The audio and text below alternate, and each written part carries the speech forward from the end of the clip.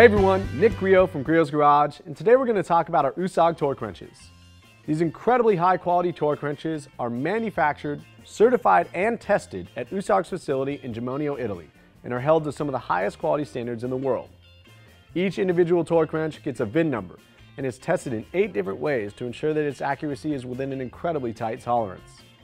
Each wrench comes with a report on its individual certification, ensuring it was verified and certified before leaving the plant. We are offering 3 different torque wrenches: a 1/4-inch drive that has a range of 5 to 25 Newton meters, a 3/8-inch drive that can handle fasteners between 10 to 50 Newton meters, and a 1/2-inch drive that is rated for 40 to 200 Newton meters. The higher the range, the larger the fastener and job it can accommodate. Many tasks require exact torque values. These values are usually dictated by car manufacturers for things like engine reassembly, installation of suspension or brake components, and wheel fitment. Doing any of these incorrectly could make your engine run poorly or blow up, could put your suspension out of balance requiring further alignment, or have something as catastrophic as your wheel falling off due to being too loose or too tight as you drive down the road. Proper wheel torque figures can be found in your vehicle's owner manual or, in some cases, on a sticker in the door jamb.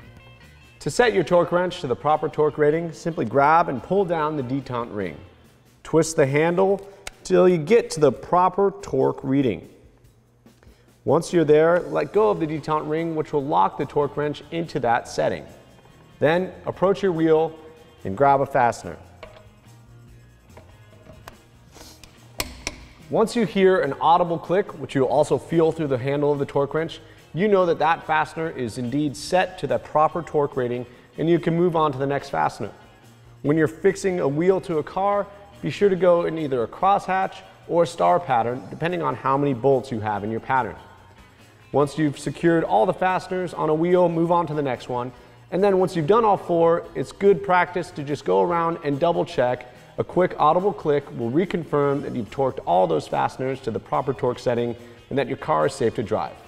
Whenever you finish using your torque wrench, be sure that you store it at its lowest torque setting so it doesn't run the risk of jeopardizing its precise calibration. For this wrench, it's 40 Newton meters, so I've got to set it all the way back down there before I put it away. Buying one of these torque wrenches is an intergenerational investment. The USAG certification process is intense, and when you purchase one of these tools, you know exactly how precise your tool is, and also that it is yours for as long as you have a use for it. Thank you for watching. For more information on USAG torque wrenches, be sure to visit griotsgarage.com. And as always, have fun in your garage.